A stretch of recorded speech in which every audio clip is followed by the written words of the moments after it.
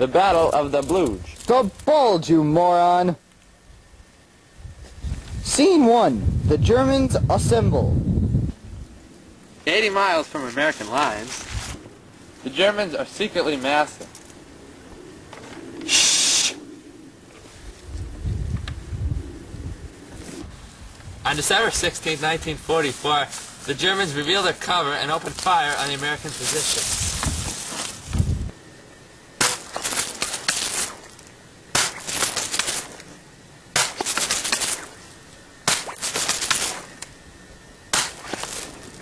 Open fire!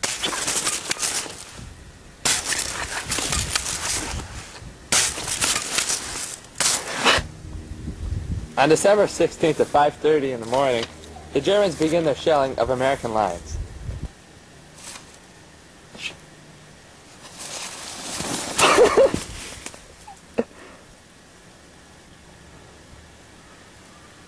After using artillery that was ineffective, the Germans decided to use artillery that would actually kill the Americans. Go. Wait.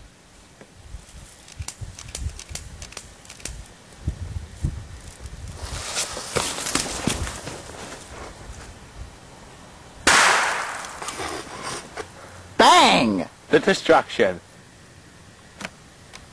After the Nazis finished their shelling of the Americans, well, that was Hitler's first flag. The Nazis then moved into Allied territory.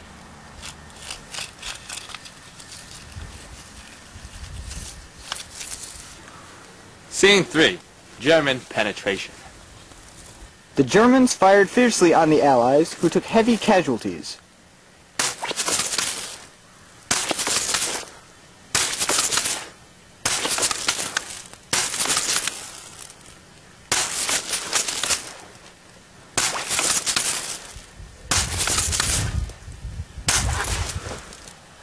The Americans fought back, and the Germans only took a few casualties.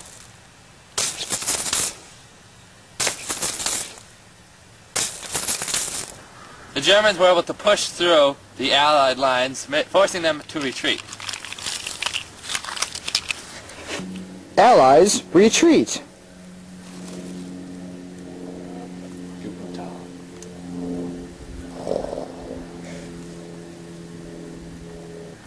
Scene 4. Capturedness. The U.S. 8th Corps had been surrounded by the Nazis and surrendered after taking casualties.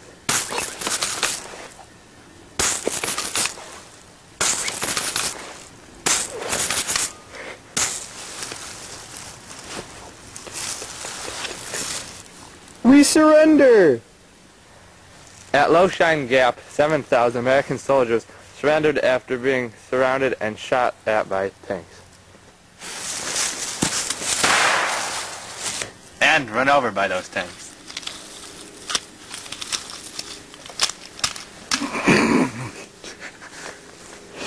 Wow. No! Ew. Splatter. Scene 5. Malmady's monkeys.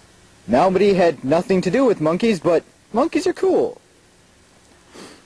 This was the fuel dump at Malmedy. Malmedy was a very large fuel dump.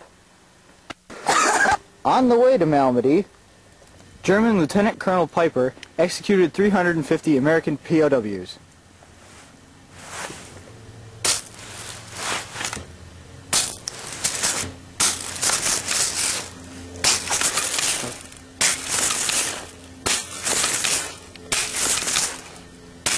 As you can tell, the Germans weren't very good shots. The Germans advanced towards fuel dump to gather much needed fuel. However, to prevent the Germans from capturing the fuel dump, the Allies lit it on fire.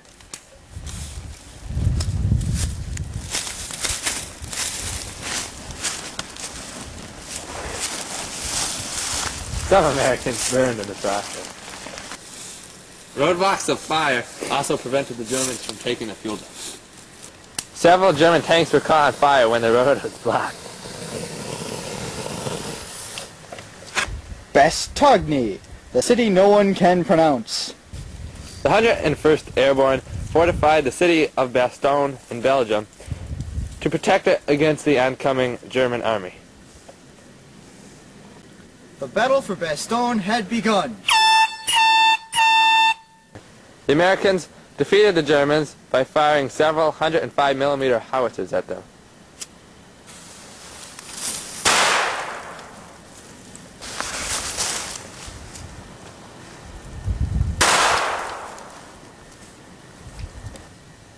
German tanks suffered heavily.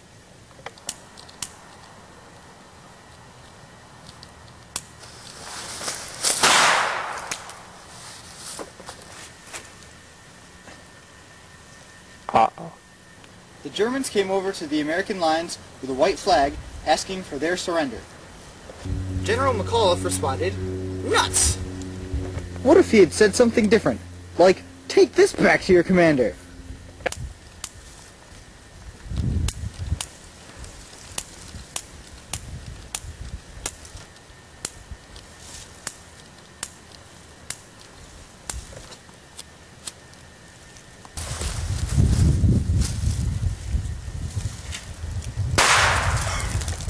Where'd the Germans go? Scene 7. Novel. Let's kill some tanks. The German Panzer Division, led by General Manteuffel, attacked the town of Novel. All the tanks were decimated. None came within 200 yards of the American lines.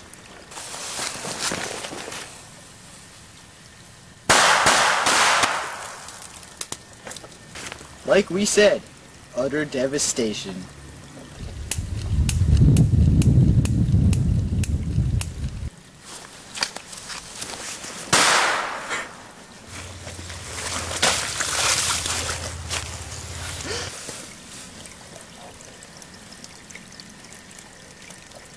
Not to neglect the German infantry at Novel, who were decimated as well. Wow.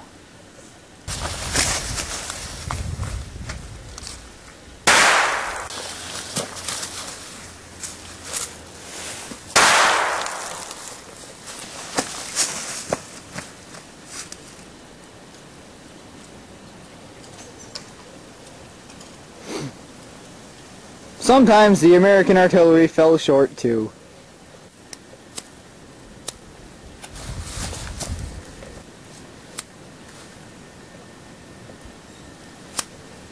Sometimes Squeak just plain doesn't know how to use a lighter.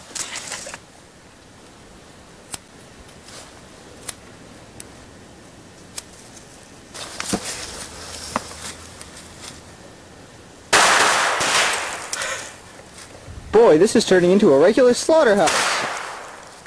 Ow.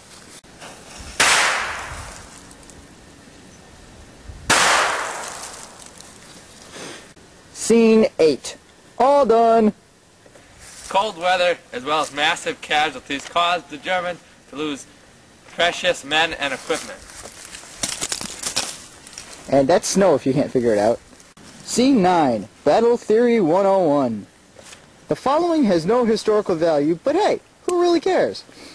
We wanted to know what happens when you mix a bunch of plastic Nazis and a large firecracker. Let's find out.